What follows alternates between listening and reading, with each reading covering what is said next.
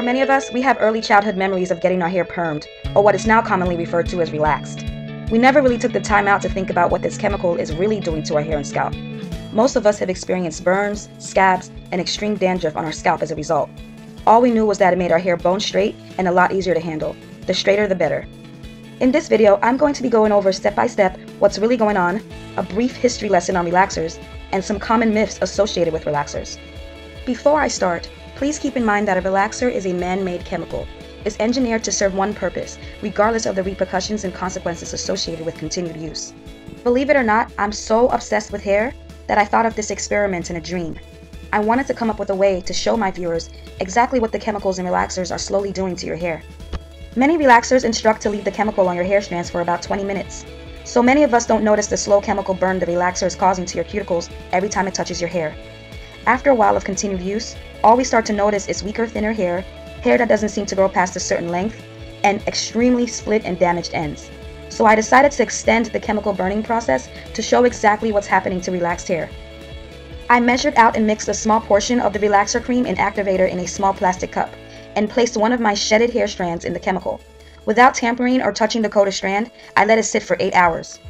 I wasn't surprised to find that the chemical did what it's engineered to do and completely burned through my hair. The brown areas are the remaining specks of protein that my hair left behind. The relaxer chemical is still eating away and will eventually burn away the rest of the brown protein residue. As I mentioned in my two-part series on pH balance, human hair has a naturally acidic pH level of about 3 to 5. And on the other hand, relaxers have an extremely alkaline pH that can range from 10 to 14. Once the alkaline relaxer chemical is introduced to your hair strands, it will dramatically lift and even eat away at your protective cuticle layers. In my two-part series on pH, I also mentioned that there are 2 rules to keep in mind when dealing with pH. First, to only put products in your hair that fall within the safe zone, which is a pH of 3 to 5. And second, to avoid any process that will create pH swings.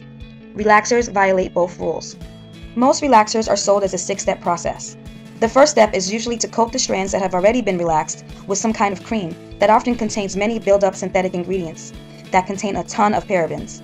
This usually has a pH of about 5. The second and third step is to mix a liquid activator with the cream. The mixture of the two creates the relaxer. Relaxers are always extremely alkaline with a pH of 10 to 14 and contain many toxic ingredients that, if inhaled frequently, can cause serious respiratory damage.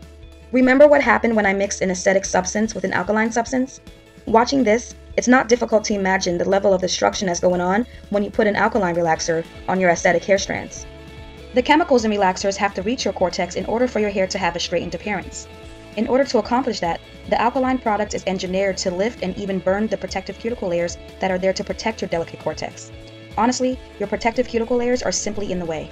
The chemical will eat away at your cuticles in order to reach and permanently change your cortex. And over time, once it has eaten away at your cuticles, it will start eating away at your cortex, as shown in the experiment earlier in this video. Lie and no-lie relaxers not only burn away at your hair, it could also cause scalp irritations, burns, infections, and major health problems, especially for children. The reason why I say appear straight is because tight, kinky, curly hair can never be completely straight. Here is what's really going on a microscopic level.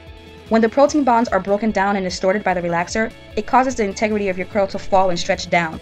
Apart from the chemical burns to your protective cuticle layers and the intake of harmful toxins to your body, hair, and scalp, this forced stretch causes serious damage to the bendy areas of your hair strands and frequently causes mid-strand splits. So rather than being called straightened hair, it should be called stretched out curly hair. After your cuticles have been burned and lifted from the relaxer, the fourth step to this process is often some kind of neutralizing shampoo. The word shampoo is a bit misleading in this context. It's a disguised word for what it really is, which is a pH adjuster. With a pH of about 5 to 6, the neutralizing shampoo serves 2 main roles. First, to quickly close up the rest of your damaged cuticles, and secondly, to strip the hair of any remaining relaxer you may have left behind when rinsing. This shampoo often smells really good and feels really silky, but it's extremely harsh and usually contains SLS within the first 3 ingredients. It's as harsh as detergent.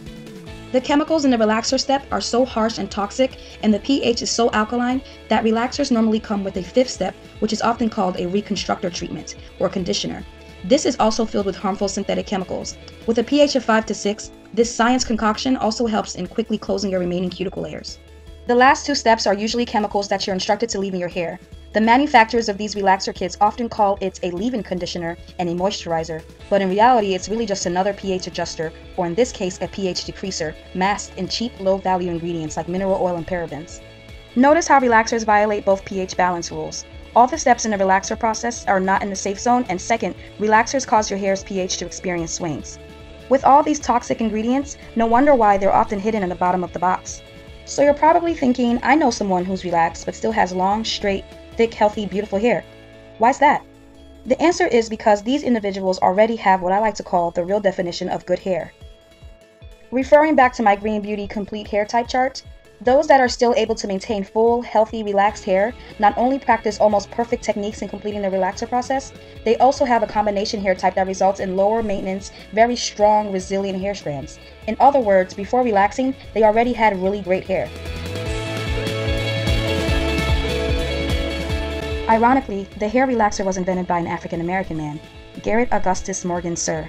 The idea of hair relaxers came from working on sewing machines in his workshop. When the chemical he used to work on the sewing machines got all over his hands, he wiped his hands off on a coarse wool rag and found that the chemical gave the cloth a smoother appearance. An idea sparked to use the same chemical to straighten African-American hair. His first live test subject was a dog, a breed that has naturally curly hair. The dog's hair successfully uncurled. The same results occurred when he tested the chemical on his own head.